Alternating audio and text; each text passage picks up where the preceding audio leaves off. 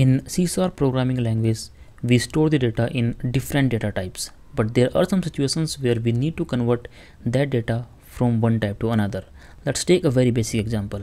Here, let's assume that I want to create a very basic program to get two numbers from the user and just simply add them. Let's say here I'm writing this where a is equals to, I can use this console.readLine method. So this readLine method will read the data from the console screen and it will assign that data to this a. Then I can also have one more line over here to read the second one, and here let's say I'm using this b.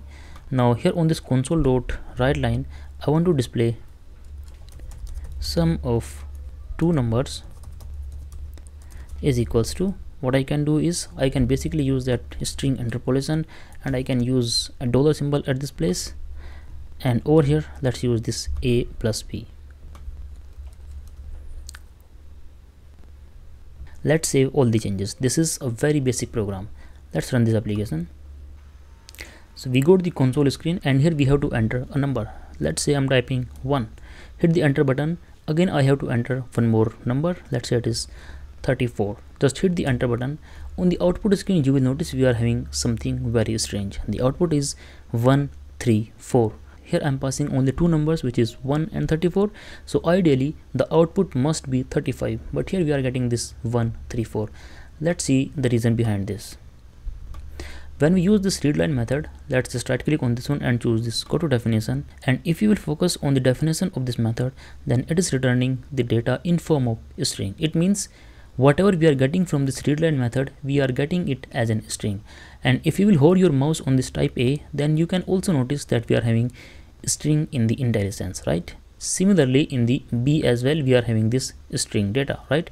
And if we will use the plus operator on two strings, then ultimately we will get simply the combination of both of them. It means we will not get the sum, we will only get the combination.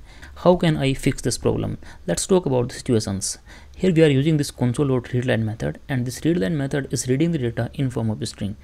As a programmer, first I need to find out, is there any possibility to read the value directly in form of an integer? But in C# programming language, we do not have anything like that.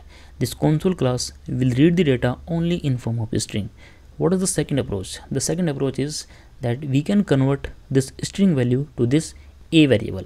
Is that possible? Yes, that is possible. And this is the concept that we will talk about in a couple of videos. So in this concept, first we will talk about the implicit conversion of C# types.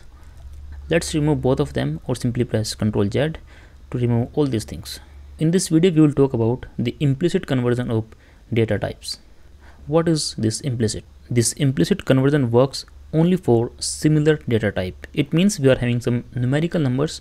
So in numerical, we are having different types. We are having long, we are having bit, we are having byte, we are having integers.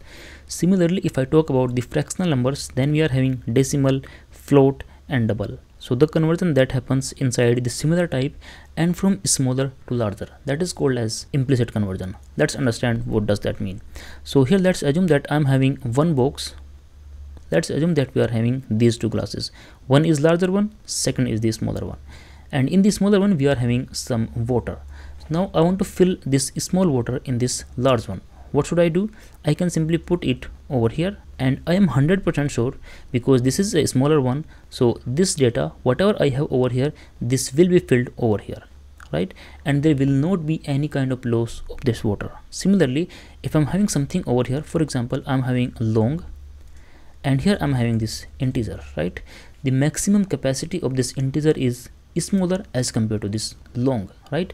So whatever I have inside this integer number, if I want to pass it to this long, then I am 100% sure that this integer value will never be larger than this long.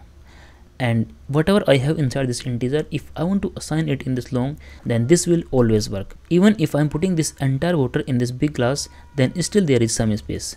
That is fine, I'm okay with that, but there is no spillover. Similarly here as well, if I'm converting something from integer to long, the same concept goes over here from int to long. If I'm having the maximum value of integer and I'm assigning that maximum value in this long, then I know that there will be some space in this long that can hold some more data as well.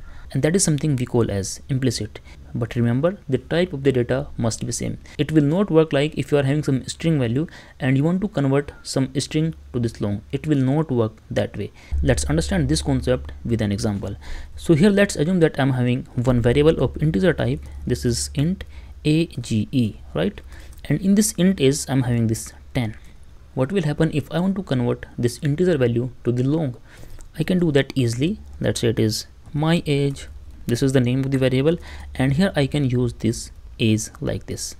There is no problem, there is no error, not even at the compile time nor at the runtime. Why? Because we are assigning the smaller type to the larger type and the type is same. Here as well, if I want to just display this value, this my age, and just start to run this application, then you can see we will get the proper output and there will not be any kind of problem. This is a very simplest concept. And this is how the implicit conversion works in C# programming language. That is all in this video. Thank you for watching. Have a great day.